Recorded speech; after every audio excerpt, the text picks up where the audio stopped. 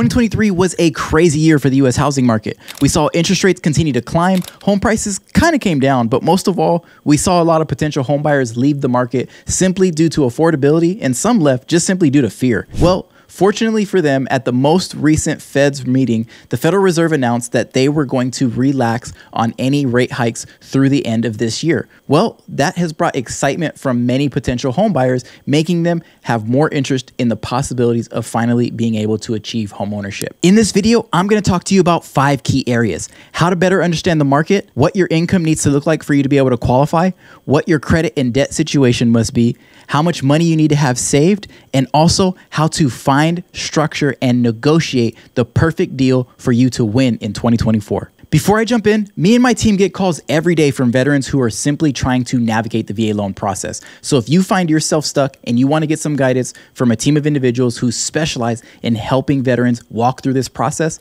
give us a call, shoot us a text. We're happy to help. All right, so let's talk about the market a little bit. A lot of people are always trying to time the market, but what ends up happening is they end up taking no action simply because they miss out on the opportunity that they would have had from appreciation and equity gained over the time that they had owned a property to begin with. You see, in May of 2022, the median home price peaked at $430,000. Well, 18 months later today, the median home price is at $412,000, a 5% decrease. Some people would look at this and say, if you bought a house prior to that point, you lost money. And I did. I bought a house 2 months before May of 2022, and that property did see a slight dip. But did I lose money? No, because I still own the home today. You see, when you buy real estate, you build wealth over the time that you own it. As time goes on, the property goes up in value and the debt that is associated with the property goes down, thus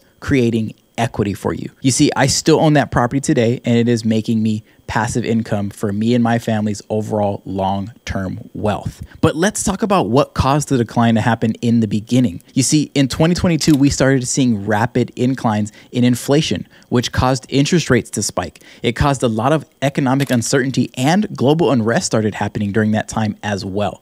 A lot of variables caused a lot of fear in financial markets across the board, which caused a lot of people to pull back on a lot of financial activity. But one thing that you didn't see happen in that period, or since this period has started, is you didn't see a crash. The infamous word that everyone has been expecting and some have unfortunately been hoping for. You see, real estate is a safe investment because it's far more than just simply putting money into like the stock market. Real estate provides shelter. It provides a place of peace, home, safety. It provides something to families that's far more than just something that changes your bank account balance. That's what keeps real estate strong. The difference between real estate today in 2023 and now coming up on 2024 and 2008 is the fact that 2008 was caused primarily from subprime or predatory lending. You see, during those periods, many people were put into bad loans that ended up hurting them financially. And a lot of them were put into those situations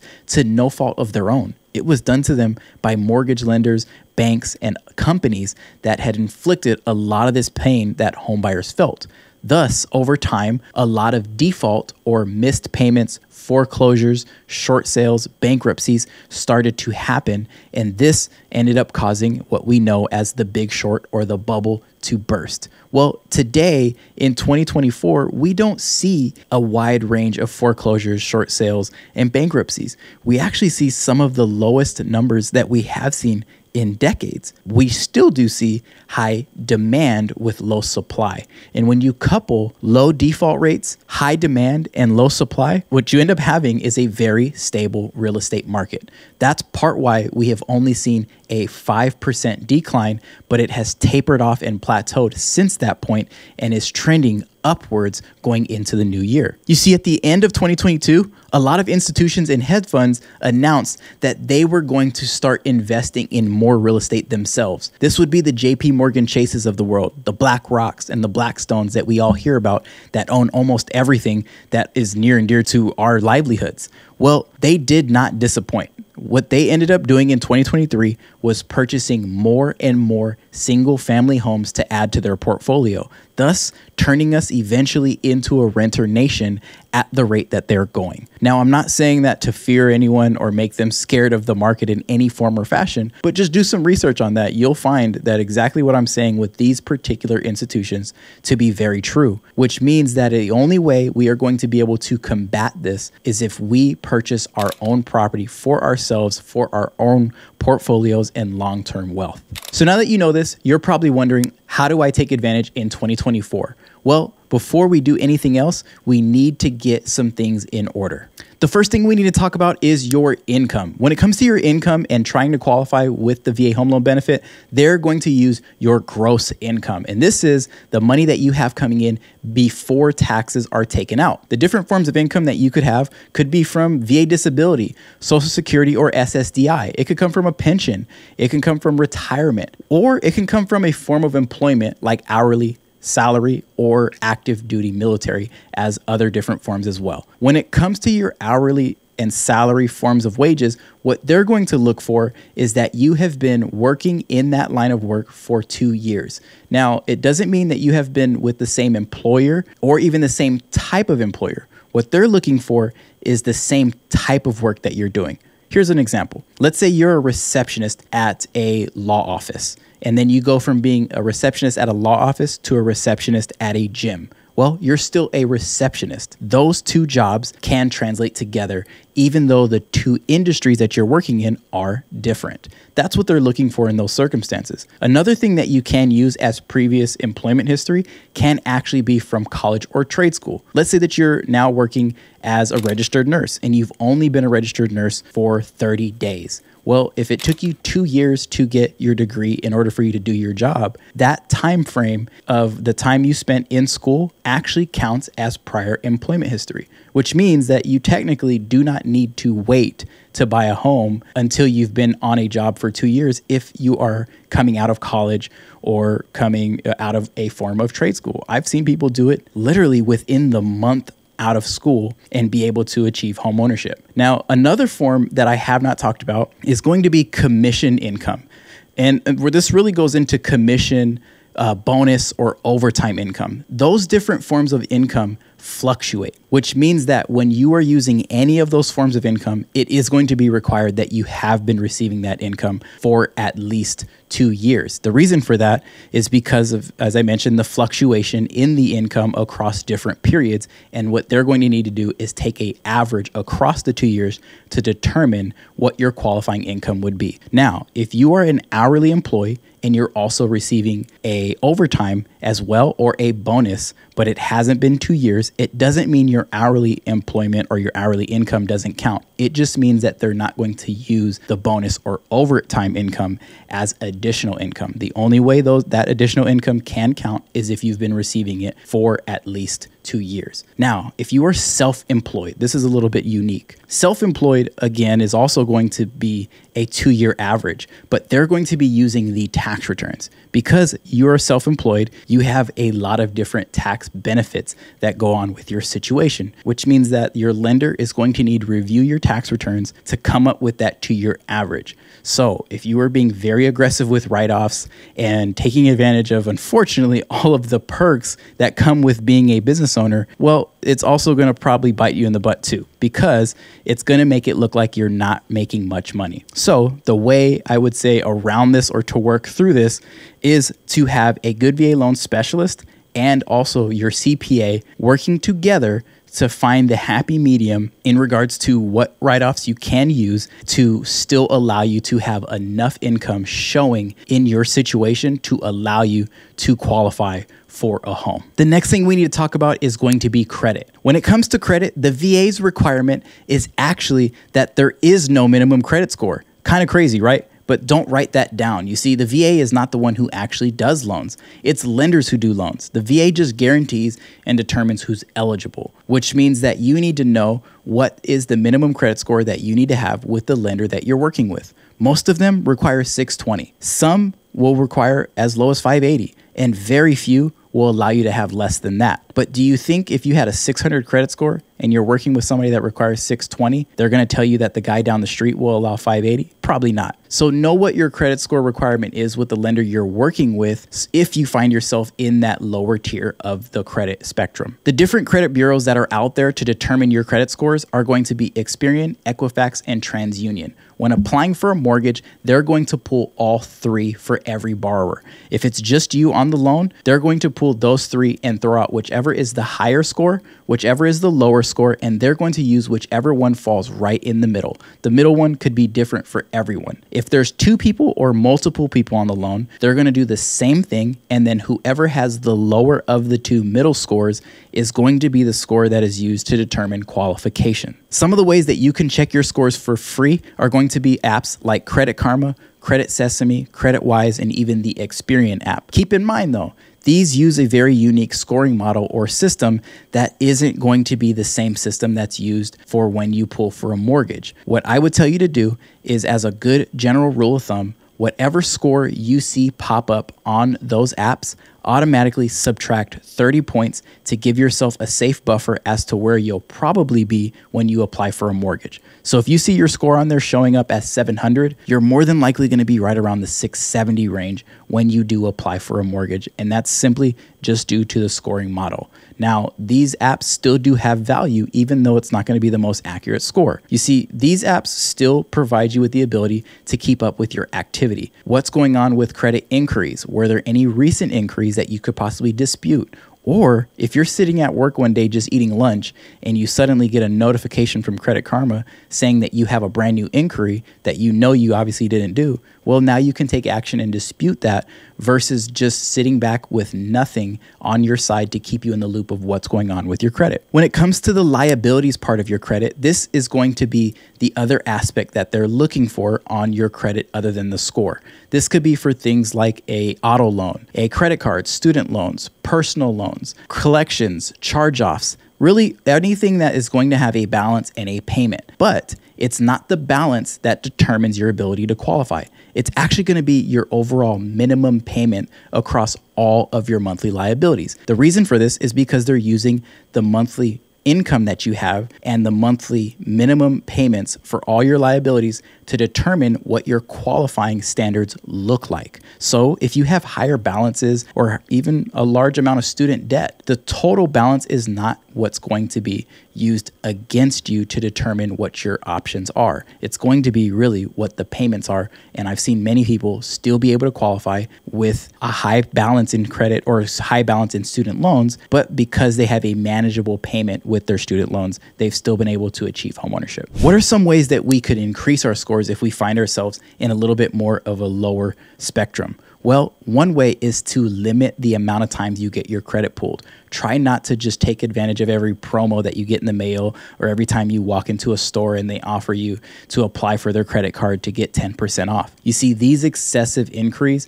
is what starts to make your credit profile look like what's known as desperate for credit, which essentially causes your scores to come down due to the large amount of inquiries. If you are not in a position to have a need for that credit line, do not get it pulled. This is going to, over time, only make your credit profile look better and look like a less desperation situation. The other thing that you want to do is try to manage your balances. If you have a credit line that has a limit of $1,000, ideally you want to keep it below 30% of that, which would be $300. This is going to allow you to be in a better overall situation when it comes to qualifying and also when it comes to your credit, because it is not going to have a drastic effect on your scores as it would if you had a $1,000 trade line and it was completely maxed out. Another thing that you want to do is just obviously make sure you're paying your bills on time. This is a very huge one that I hope I don't need to say, but I'm going to say it anyway. Pay your bill on time. I get it. Things happen. I've had things happen in my life. I am not perfect, and anyone telling you they are is definitely lying to you right then and there. Things happen, but you can rebound. So if you're in a position to make the minimum payment, just make the payment. Help your credit score by just making the payment, even if that score is maxed out. It is far better to just make the minimum payment than to just wait until you have all the money to pay it off. Another thing that you don't want to do is just open new trade lines, as I mentioned earlier, when it comes to increase. If you are not in a position to where you need a new trade line, don't take it out. The other thing that you want to try to do is keep in mind that new trade lines don't necessarily help your scores. A lot of people think that after paying off all their debt, they're now in a position to where they should take out a new credit card to help them. And that's not true. You see, whenever you add a new trade line, for example, a credit card to your credit, it actually takes 6 payment cycles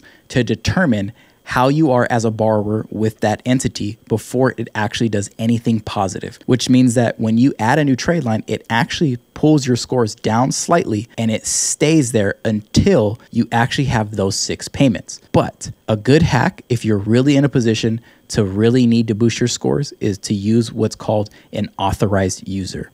An authorized user is anytime someone adds you to their credit card. Let's say they have an American Express card, and what happens is you now inherit all of the history for that trade line. I had a client whose mom had a Discover card that was 25 years old. He was only 20 years old. So when I pulled his credit, it showed that he had a Discover card on his credit that was older than he was. And it had inflated his score so much that he had an 800 credit score. And this was simply because his mom had a credit card that she added him to that was very seasoned, had very positive reporting history, and she was doing a very good job at managing the balance. These 3 things are very important. You don't want to become an authorized user on someone's credit or someone's credit card that they just got. Ideally, you want it to be something that is older than at least 2 to 3 years with positive payment history, and they are being very, very focused on managing that balance. The other thing is, if you do get added as an authorized user, or you already are an authorized user and that person has started to be a little bit more irresponsible with that trade line, you can actually just get it removed and deleted completely free. And it's pretty much immediate. You just have to reach out to that creditor and they will actually delete it from your credit, all the history on that trade line, if you are just an authorized user to it. Before I jump into our next point, if you've gotten value from this video so far, do me a huge favor and hit that like button down below. This simply tells the YouTube algorithm that you have found this content valuable and will allow it to be pushed out to more veterans just like yourself. And if you want to stay up to date on all the things that veterans need to know on the VA home loan benefit, I challenge you to subscribe to the channel and join our community. The next thing we need to talk about is assets and savings. Sure, the VA loan has a no down payment requirement, but what often gets misunderstood is closing costs. Closing costs are a completely separate, different thing. This is going to be for things like title and escrow fees. Title and escrow could be coming from your taxes, insurance, title report, title insurance, and other items that are just there to protect your overall investment in your home purchase. The other part of it all, other than title and escrow fees though, is going to be lender fees. Some lenders do charge you to work with them, and they charge you through your closing process. And this could be for things like simply your loan application, processing, underwriting, loan origination, and even credit report fees. Some lenders do not charge fees, but others do. It's important though, regardless of who you're working with, to understand and know what fees are associated with the lender that you're working with before you get too deep into the process. And you can just simply ask that question up front when you have your initial conversation. Closing costs for title and escrow fees are going to run you at about 2% of your loan amount. So if you're buying a $400,000 house, your closing costs are going to be roughly $8,000. But remember, if you are also working with a lender who charges fees, those items will end up just simply being added on top of that. So are you saying this means you need to have $8,000 saved? No, yes and no. You see, it's all about how you structure a deal, which we're going to talk about next. All right, so let's recap. We talked about the market, we talked about income, we talked about your credit and liabilities, and we talked about your assets and savings. Well, now we need to find the right deal. And the best way to do it is going to be finding motivated sellers. Motivated sellers could be coming from age listings, people who have experienced financial hardship, divorce, relocating. Even new home builders are known as motivated sellers. And also iBuyer companies like Open Door and OfferPad, which were entities who purchased properties from home sellers at an inflated amount, and then the market correction has caused them to be in a position to where they're now struggling to offload some of these deals. These deals have created a major opportunity for veterans to negotiate a ton of credit. You see, seller credit can be anything from the seller that can be used towards your closing costs, and even in some cases used to pay off some of your debt. Your seller can contribute up to 4% of whatever your loan amount is towards paying off your debt. Now, why would you want that to happen? Well, in some cases, there could be a monthly liability on your credit that's keeping you from qualifying for the amount of home that you want, which means that we need to get that monthly liability completely paid off by paying off that total balance. In some cases, I have seen where we're able to get enough credit from the seller to pay off that overall total balance, allowing you to qualify now for the home that you really wanted. Other cases could be using the credit to pay down or buy down your interest rate. It could be used to pay off your closing costs. I've even been seeing it used to pay off a multitude of things all at once. It really just comes down to how much credit we're able to get and how we're able to properly structure it to make your deal make the most sense. When you're negotiating a deal, it's very important to not get focused on price. A very big mistake a lot of veterans make is focusing on trying to figure out how to get the price lower. And this ends up actually costing them in the long run because it doesn't actually help them save more money in the long term. Here's an example. Let's say you found a property at $400,000 and you think you can get the seller to drop it to $390,000. That is a $10,000 difference. Did you know that your monthly payment on $390,000 will lower by $70 from that $400,000 amount? But if you did this instead, it's going to lower a lot more. Instead of asking the seller to drop the price from $400,000 to $390,000, what we're actually going to do is tell the seller we want to offer $400,000, but we want them to give you $10,000 in credit. That $10,000 can be used to lower your interest rate, thus making your monthly payment $135 a month cheaper. This is almost double from what the first option was. And this is why I say focusing on price could end up actually costing you more in the long run, because simply making an offer to get more credit versus simply trying to drop the price could actually help you more financially with your overall monthly payment on your purchase. Seller credit can be used for a multitude of different things. It can be used for closing costs, rate buy down, a temporary buy down, or as I mentioned, paying off some of your debt. So there you have it, your 2024 VA loan guide. If you want to learn how to have multiple VA loans at the same time, watch this video right here.